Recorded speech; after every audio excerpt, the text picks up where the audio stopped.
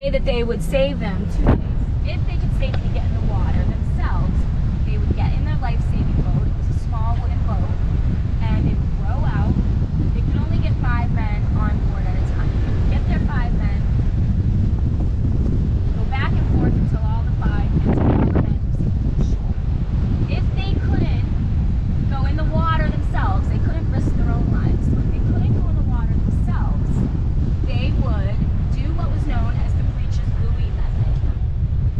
And the breeches buoy method involved a small cannon or a Lyle gun.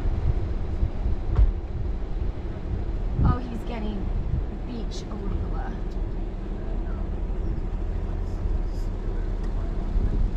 Yes! So they would have a rope with a pair of breeches. Yeah, they do a...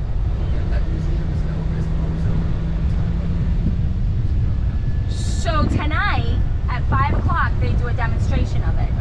So they have a pair of pants, breeches, sewed into a round life buoy, life ring, hanging from the rope. So they shoot the rope across, tie it to the mast. They have a tall structure on shore.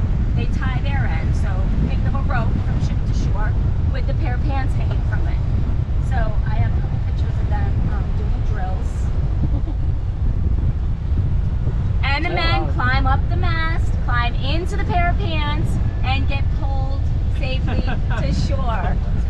Obviously, it takes quite some time because they can only do it one at a time. But it was quite effective, and they did it up until about the 1950s. And they still use a similar method today, not with people, but with supplies on the open seas to transport supplies from ship to ship. And yeah, at the Race Point Life Saving Station at Race Point Beach, which is the only life saving station standing still here, they do a demonstration at 5 o'clock on Thursday nights in July and August. So he was picking beach arugula, which is also edible.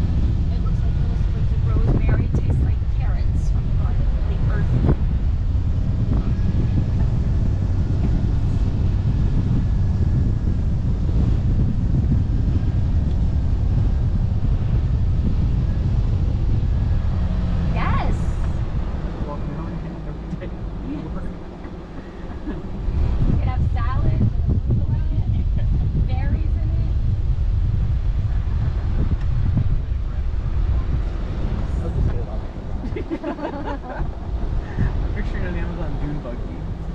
So here, you can't really see it very well, but there's a mineral in the sand here. It's black reflective sand. Mr. Fun Fact, do you know this? No. It's called mica. And mica has many uses as well, but one of the uses is that it adds sparkle to consumer products, like makeup or lotion with glitter in it. It also has one of the uses is electrical wiring, insulation, and whatnot.